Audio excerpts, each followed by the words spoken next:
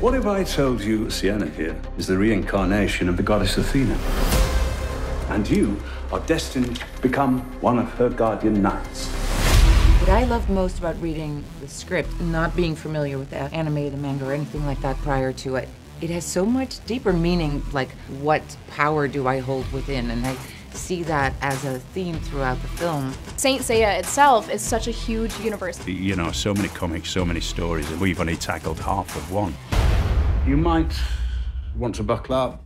We kept the same part that the original anime had. There's romance, there's fantasy, and then there's action. Our stunt sequences are they're one of my favorite standouts in our film. They take elements of the anime and put it into the fight sequences. Yeah, it's great. Special effects, and you want to see the size of it. With a movie like this, watch it in its full glory on a big screen.